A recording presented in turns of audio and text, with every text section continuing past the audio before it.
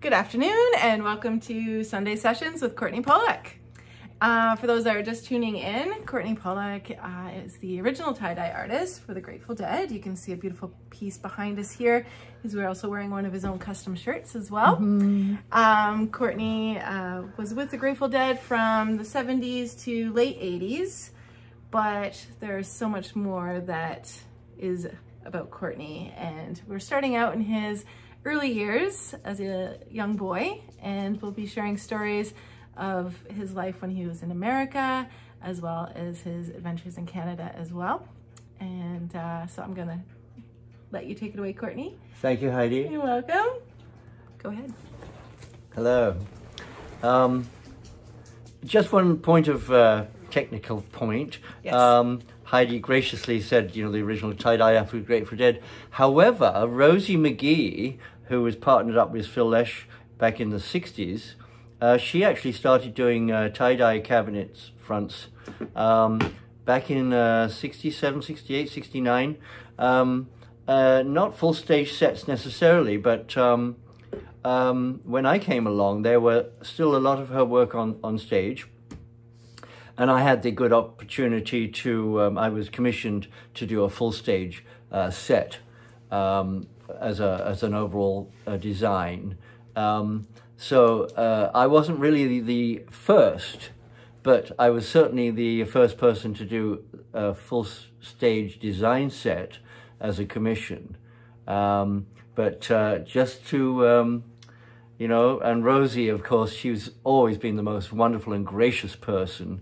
And when I came along with my stuff, and in her own words, she said it was almost a relief that I didn't have that responsibility anymore because it was so much work.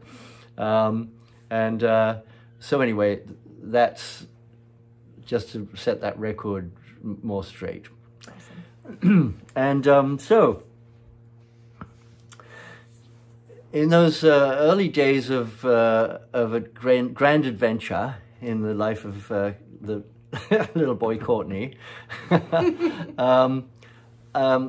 we were brought up Catholics, and of course, you know, the England's not a Catholic country; it's a what they call a Protestant country, and so the Catholic schools were not subsidized by the state, by the crown. They were supported by the Catholic Church. And typically, most of the Catholics in England were Irish, or some vestiges of Celtic people that, you know, became Catholic, and then, you know, the ones that were slower to change, maybe, I don't know.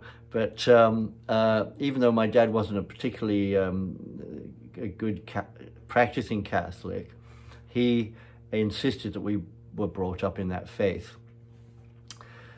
Just to let you know, I found it absolutely barbaric and brutal, and by the age of 11, 12, I had completely divorced myself from the church. But meantime, up until that time, I was sent to a Catholic school, and then when the 11 plus comes around, which I don't know if you know what that is, but in England, back in those times anyway, the 11 plus was a test to see which school, as a senior, you would go to, a grammar school, a technical school, or a secondary modern.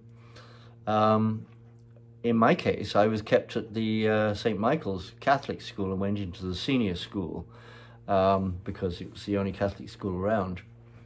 And even though in the junior school, out of a class of 40 to 50 pupils, boys and girls in the junior schools, I was always in the top 3 in the class. I mean, top 3 in any subject. So on aggregate, I was just, you know, everything was so easy for me. I didn't find the lessons difficult at all, particularly if I liked the lessons, the teachers. But when I went to the senior school, well, that was another story. It was all Irish boys. They're all scrappers. They're all running riot through the school, and the school was having real difficulties because the students were running the school. They were just threatening the teachers. So the headmaster of the junior school, who was headmaster overall for both the senior and the junior school, he brought in the services of what you'd call a ringer. This guy was a teacher from Ireland who was also the light heavyweight champion of Ireland boxing. This guy comes in, Jack Dara, and he's brought in to straighten out the school. And the first thing that happens, the headmaster and Jack Dara are walking through the only corridor there was, you know, separating the staff from the classrooms. And there's boys running through this, you know, so-called, official area. And they were just going to barge right by the headmaster and the headmaster of the senior school now, Jack Dara, and just because they're used to just running right through the school. And as they came around, then these are big boys. Bam, bam! Jack Dara just floored these guys, broke one guy's jaw, broke the other guy's collarbone, one punch each. They both went to hospital, and the word got around. And anytime anybody was out of bounds, bam, bam, this guy just put him down. Wow. And then my first day at the senior school, and there's, you know, I'm out in the playground, we're all running and chasing and shouting and screaming, and, you know, I'm all excited, and suddenly I realize I'm the only one that's shouting and screaming, and everybody's like totally frozen solid and all looking at me. I was like, what's going on here? And you, new boy, you come out after assembly, you step forward, get your punishment. And I'm like, what did I do? He said, he was like, running and shouting after the whistle blows. And I'm like, I didn't hear any whistle, you know. And that's another one, you do not answer back. So anyway, the assembly happened, you know, it's God and the Queen and all that rubbish stuff. And new boy, step forward. So I stepped forward, and he said, go to the cupboard and select a cane. Yes, he's cupboard. So I walk over to this cupboard, and I open the cupboard, and it's full of canes. There's every cane you could imagine. There's great big ones like staffs. There's like the little whippy ones. There's you know, all of these lethal looking, nasty looking things. And it's like a whole cupboard of canes. I was like, this guy for real? So I go, oh, I got to lighten this up a bit. So I get the biggest one I can find. I go, you know, and I look in, I go, oh, okay. Oh, there's a little whippy one. I pull out this little. I look in the cupboard and I go, oh, God. I know exactly which is the worst cane in there, and that's the one he wants. So I pull it out. And he said, ah, now that's the boy that knows his canes. And he's like, grabs his thing from me. He's like, get that hand up. Get that thumb down. We don't want to break the thumb now, do we? And I'm like, break the thumb? What the? And get that thumb down. So I'm like, and he's like, you know, getting the cane, you know, lining it up. And he's like, you know, doing these false starts and getting me to flinch. And he's like, finally, he's like, brings it down, ka-ching, nice. Anyway, so it just misses the end of my finger. I'm like, and he said, not yet. And he's just, you know, he's just playing with me, you know. He's like, this just fiendishly. And he finally gets it up there, and he's like, brings his cane down, bam! And he's like, oh! I'm like, I felt like the ends of my fingers were cut off.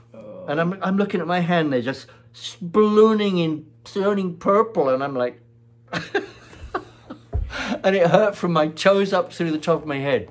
Get that hand back up. Get that thumb down. Woof. Another one. And I'm like, oh my God, you know. And his other hand. Same thing on the other hand. And now I'm like, I am in so much pain. I couldn't do anything. I couldn't do anything with my hands. And you have to go to your desk. And I was appointed a desk. And you have, back in those days, we had, well, in that school, you had a stick with a nib on the end and an inkwell. That was our pens. And I'm like, I couldn't pick it up. I couldn't hold it. I'm like, write your name and address, da da da, you know. And I'm like, there's ink splashing everywhere. And I'm like, and he comes up and he's got a bunch of keys. And he's like, he said, what is this mess? And he's punching me in the head with a bunch of keys. And I'm like,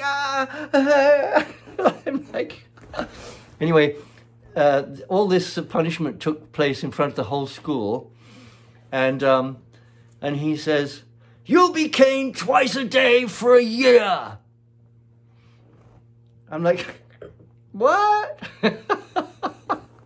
I mean, seriously, twice a day for a year. Well, I was. At least it started out that way. I started out getting caned twice a day, you know, 2 stripes on each hand every day, twice a day. Once in the morning and once after lunch. And you know, I didn't make a squeak. I just took the punishment. I never talked about it at home. It wasn't going to do anything. Oh, you're exaggerating, Courtenay. No, no, no. It's, you know, a little bit of, you know, just make a man of you. I was like, anyway, then the weather started to turn. Instead of having soccer out in the playground, well, it was really raining, so we're all inside. They pushed the partitions back. The whole school is just really 3 rooms divided by, you know, 2 partition walls, and they push partitions back. The whole school's there. They said, we're going to have boxing. And so he sets up a ring of boys that are all just in a square, and you know, they're the ring. So anybody gets pushed, knocked back into the ropes, they get pushed back out into the ring. And he said, we'll start with the smallest boys, you know, and work up in age, you know.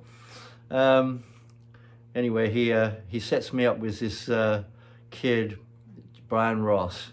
He had 2 brothers that were both Olympic boxing competitors. So Brian Ross was the same age and weight as me, but he knew some stuff. And so we're out in the ring, and I'm like, you know, he's all, you know, and I'm like, trying to figure this out, you know. And he comes in, and pretty soon I got it kind of sorted out, and I'm starting to score, and pretty soon I'm beating this guy. And so Jack Jarrett says, enough, stop boxing. And then he gets an older boy that's just a little heavier, puts him in the ring with me, and box on. And so I'm like figuring this guy, and this guy's a hammer, you know. He just really, he's got experience, he's a bit older, he's a bit heavier, and he's gonna hurt me, you know. But I managed to hold him off and fend him off, and started to really, you know, give as much as I was getting. And at the end of that, Jack Dara started to take a whole interest in me, and started to actually tutor me in boxing. He saw some potential there, and his whole attitude towards me as being the only Englishman in the Irish school, essentially, and being this little Lord Fauntleroy in my little grey suit with my nice little tie and badge on and everything like that. And he hated me on sight. And now he's like starting to accept me. And about 3 months into the school and the caning, what a great sound. It's an awesome sound. he calls, you know, a General Assembly, and he says, instead of the punishment, because he'd do the punishment every day and noon in front of the whole school, because it was an intimidation thing, you know, a spectacle, you know, nobody wanted to get punished like that ever, especially not for a year. And so I was it, you know, I was the fall guy for that. And so, you know, he's like, calls General Assembly, this boy has shown great courage in the ring, and now I'm going to let him off the rest of the year's caning, and now I'm looking for another person, another culprit, another suspect, another victim. And I was like, alrighty, okay. You know. Meanwhile, my hands are just calloused, they're just covered in calluses, you know, from the canings. I mean, my thumb did get broke. It was fractured. It still hurts to this day. But anyway, you know, we went on to do boxing exhibitions, and I could actually. Are we out of time for that? Well, I can continue this. This is good. I think we should just keep going. Okay, so one of the. Now, we were a really small school. There was only 65 boys in the whole senior school. By now, I'm 12, and I have been made captain of the boxing club because I'm district champion, and then I was the county champion. And now we're moving up in age and weight, and I'm going into the England championships. And there were schools in town that were several hundred boys, and we just a tiny little school of 65, and we were better than all of them because they were all kind of fighters, right? And anyway, but there was one group, this one school, and it wasn't really a school per se. It was a big old sailing ship called the Arethusa. Big three-masted sailing ship of the old style, and it was manned by orphans and wayward boys that were all under the rulership, if you like, of the captain of the ship, who was training them, teaching them the ropes, literally, you know, in the old school of sailing the great vessels of yore, you know, yesteryear.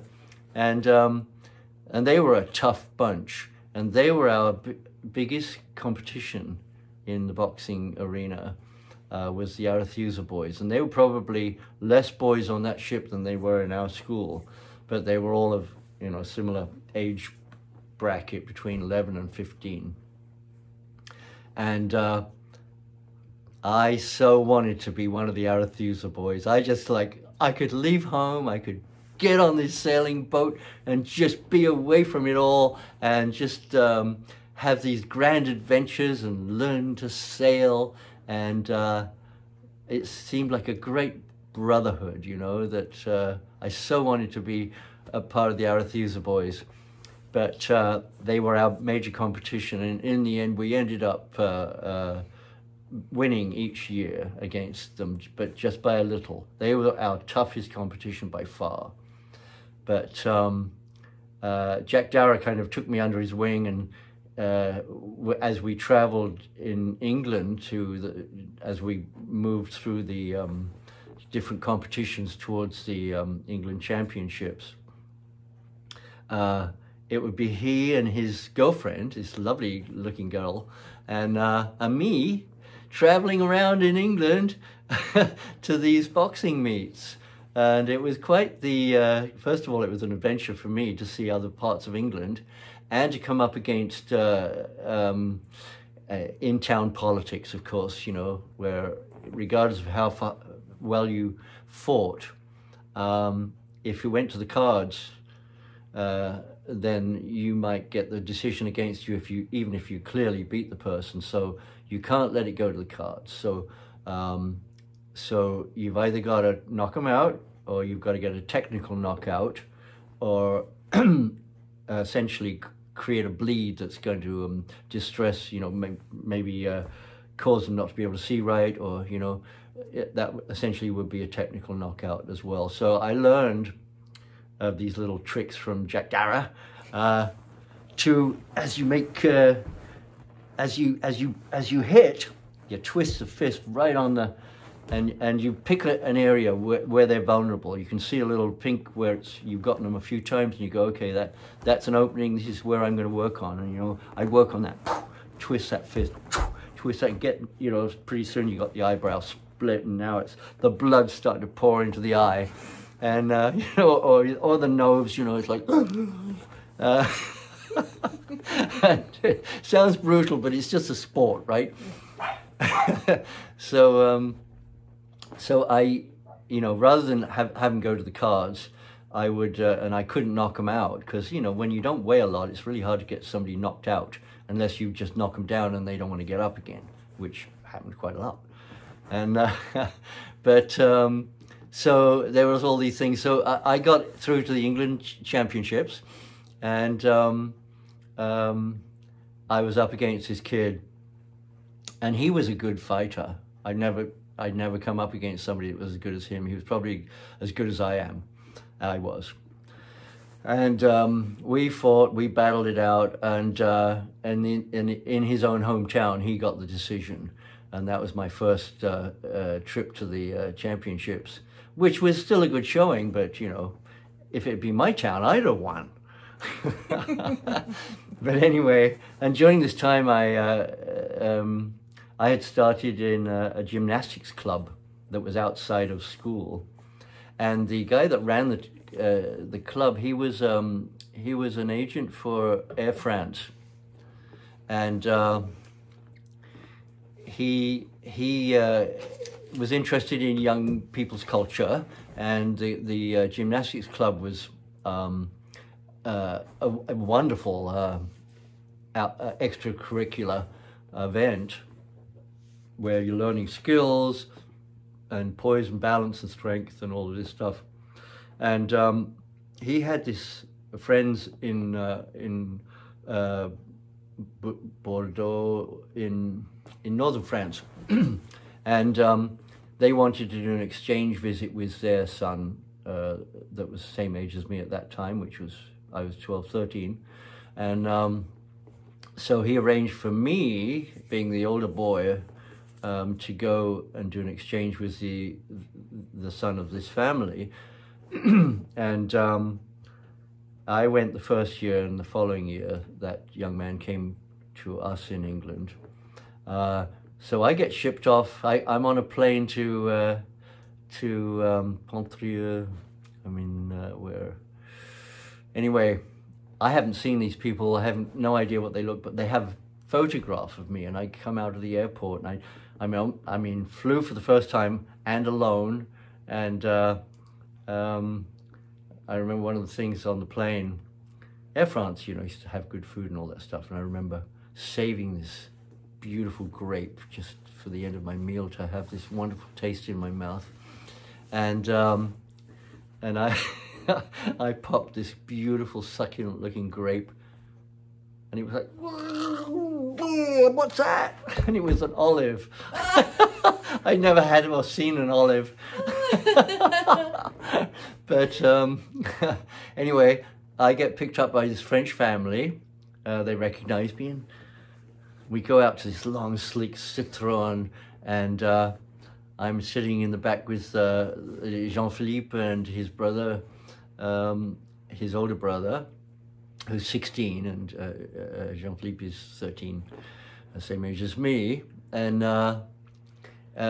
we start just flashing through these tiny little country lanes, and this Citroen's doing 120, 140, you know, it's like whipping through all this, and there's hedgerows like in England, these narrow roads, and you can't see around the corners because of these hedgerows, and he's just like, just racing, and I'm just loving it. I think, yeah, step on it. It was such a grand race and adventure, and I'd never been in such a sleek, fast car. But 2-3 hours later, we're out in the country. We've been driving for a long time out in the country, and we come over the top of this rise and enter down into this valley, and there's just vineyards on either side of the valley and all these little cottages and a great big mansion on the hill. And as we drive down to the valley, there's all these people standing by the side of the road waving the Union Jack, you know, the British flag. And I went, "Oh, who's coming?" And they said, "It's for you." And I'm like, "Ah." I was like, oh God. And of course the whole town worked for this guy. Like all the vineyards, the factories, the houses, he owned it all. And we get up to the big mansion up on the hill, and I'm like, oh, this is gonna be great. So it's getting towards dinner time, and he says, and he was a German. His wife was an aristocratic French woman, you know, that she was, you know, a booty prize from the Germans invading France. but he, you know, they were doing all right. So anyway, he said, "Would you like to come and choose some wines with me?" I said, "Oh yeah." And he gets his carrier. It's kind of like a milk crate carrier that we used to carry our milk bottles in, but it's for wine. And we go down under the house, into this, you know, wine cellars. And there's just like, this is like something out of Edgar Allan Poe. There's just cellar after cellar after cellar of wines and barrels and old, and we going through, and it's all dusty, and he'd turn a bottle a little bit here and there, you know, pull one out, you know, well, that one. And then, you know, pretty soon we had like 7 bottles of wine in my case, and go back to dinner. And so we're all sitting around, and he opens the first bottle of wine, and we all have some wine. You couldn't drink the water there. The water was not potable. It would make you sick. So, you know, you either drank wine or had cider. Well, they're both alcoholic. And so we're all drinking our wine, and the first course comes in, and you know, whatever it was, salad probably, and everything's delicious. But we don't get the next course until that bottle of wine is finished. And then when everything's gone, just right on cue like magic, the next course arrives, the next bottle is opened and poured, and we work our way through 7 courses and 7 bottles of wine. And now I'm feeling pretty happy. It's like really, it's not like I'd never tasted alcohol, but my dad was like, well, you can have all the beer and wine you want, you know, just never get sloppy, otherwise it's all over, you know, just if you can't hold your liquor, you can't drink it. But keep off the hard stuff until you're older, right? And anyway, so I could, you know, hold a little bit of liquor, even as a kid, but boy, you know, 7 bottles of wine amongst 2 adults and 3 children. Oh my goodness. And so every day, and lunch was 5 bottles of wine, dinner 7. So that was every day for a whole summer. Yeah. I came back home, I was snuzzled.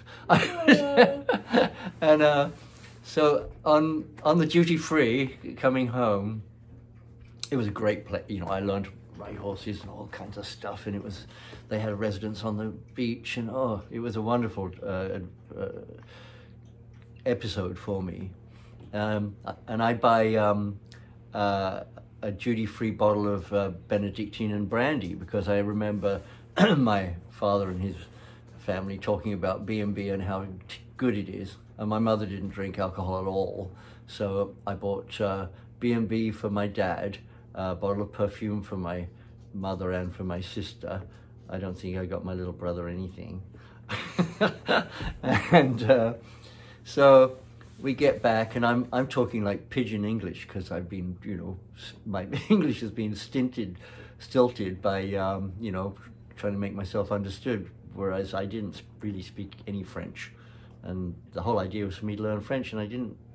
They learned English a little bit. But anyway, I learned a bit. But anyway, so we get back and, well, I think we should have a toast. Everybody had a little bit of B&B. Come on, Olivia, you can have just a taste. He said, well, okay, Max, but you know I don't drink. And he said, no, just a taste. So we all have a sip of this B&B, and it's gorgeous. Have you ever had B&B?